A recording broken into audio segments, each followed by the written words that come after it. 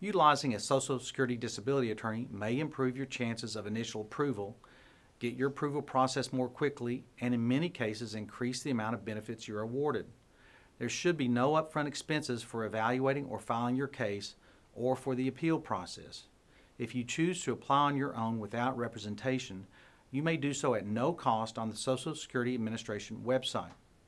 Your doctor might say that you're disabled, but that isn't enough for the Social Security Administration to grant your application for disability benefits.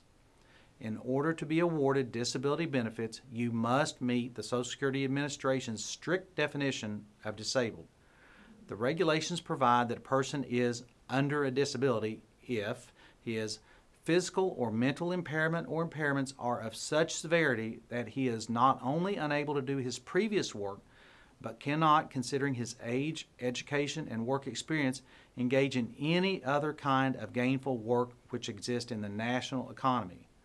For some examples of how this definition is applied, read Examples of Who Is and Who Is Not Disabled on the Social Security Administration's website.